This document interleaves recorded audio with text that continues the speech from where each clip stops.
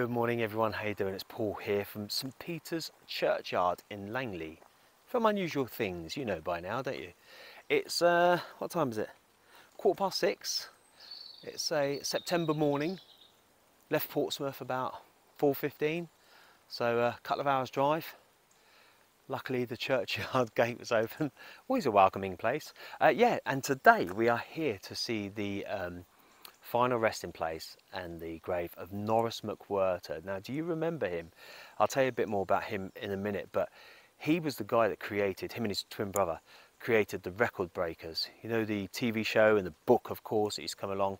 I think it still comes out every year now, doesn't it? The annual Record Breakers, Guinness Book of Records. Yeah, so I'm going to tell you a little bit more about him. Don't forget, if you like today's video, give it one of those, subscribe, all the usual stuff.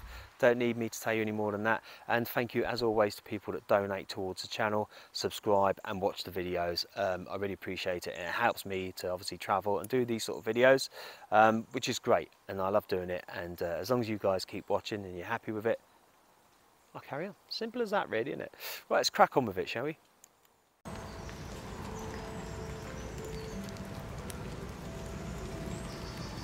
Norris Dewar McWhirter CBE, 12th of August 1925 to the 19th of April 2004, was a British writer, political activist, co-founder of the Freedom Association and television presenter. He and his twin brother Ross were known internationally for founding the Guinness World Records, also known as the Guinness Book of Records. Norris and Ross were the twin sons of William McWhirter, the editor of the Sunday Pictorial, and Margaret Williamson. McWhirter was an excellent athlete. He recorded a time of 10.7 seconds for the 100 metres whilst a student, and later represented Scotland. He and his brother became sports journalists in 1950. In 1951 they published Get to Your Marks, and that year they had founded an agency to provide facts and figures to Fleet Street, selling out, in Norris Mcwhirter's words, to supply facts and figures to newspapers, yearbooks, encyclopedias and advertisers. At the same time, he became a founding member of the Association for Track and Field Statisticians. McWhirter came to the public attention whilst working on the BBC as a sports commentator on 6th of May 1954. He kept the time when Roger Bannister ran the first sub-4-minute mile. After the race, he began his announcement. He was an active member of the Conservative Party in the 1960s and fought unsuccessfully to recapture Orpington in the 1964 and 1966 UK general elections after its loss to the Liberals in 1962 by-election. His brother Ross was a critic of British government policy in Northern Ireland and called for a tougher response by the army against Irish Republicans. Ross was shot dead by the Provisional IRA in 1975 at his home in Middlesex after offering a reward for information leading to the apprehension of those carrying out a bombing campaign in London at the time.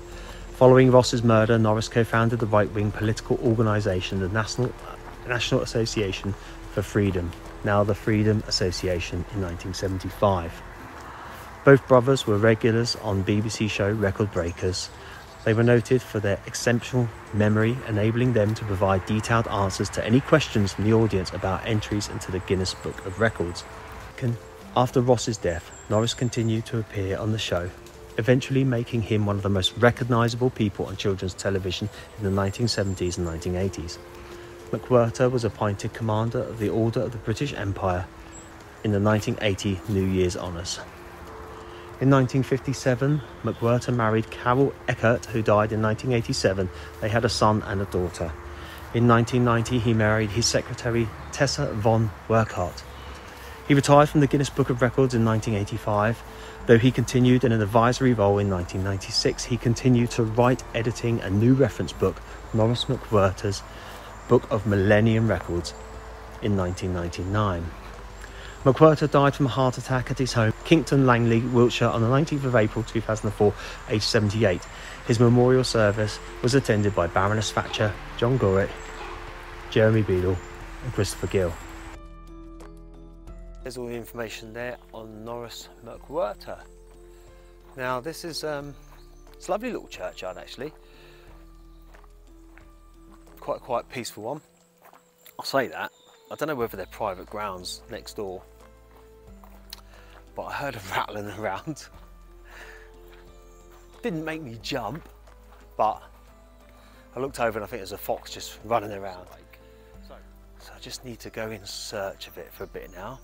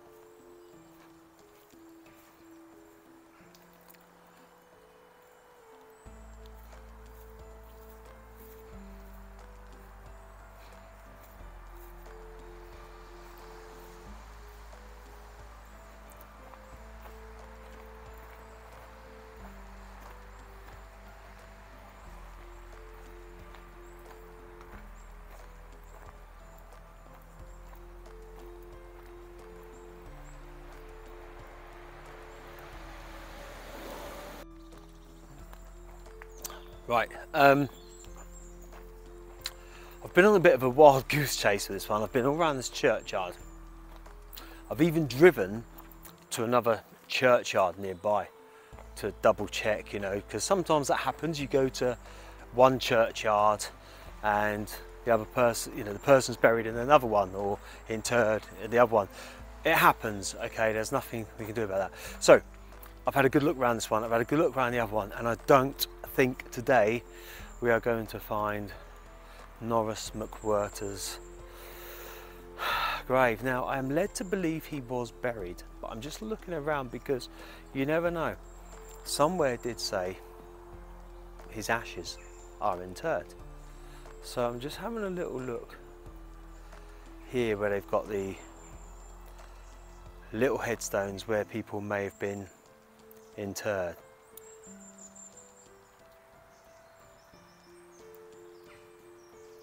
But from what I'm led to believe with an original research that I've done is that he was buried here. So it's always worth having a good look around. But like I say, I've been to the other churchyard, I've been to this one, I've been walking around here, but as you guys know, I first came on. It's now 7 o'clock. I think I first came in here 6:15 or something like that. So I've had a good look round, but I really don't think today is going to be a lucky day for us. But we know this happens, don't we? You know, we've done it before where we've been to places and you know you're led to believe that their headstone or their ashes are interred there and there's a memorial plaque, but sometimes it doesn't pan out that way. You know, I do as much research as I can. Obviously it's a long way that I drive, so I don't want to just turn up here willy-nilly just on a hunch. I always do as much as I can, but sometimes, you know, the information isn't always correct, or it isn't as you expect it to be, like I say, and hence why I've driven to another churchyard which is nearby, because I'm aware of where Norris grew up, you know, where he lived. Yeah, I don't think we're going to have any luck today. I'll carry on having another little look, but if I don't find anything, it's just one of those things we can put down to it happens. But anyway, we've got to see a nice churchyard, I think, which is a good thing. Hope you're not too disappointed. This happens. Let's hope it happens few and far between. Touch wood, it's only happened once, I think, so far. Anyway, I will see you all on the next one. Take it easy.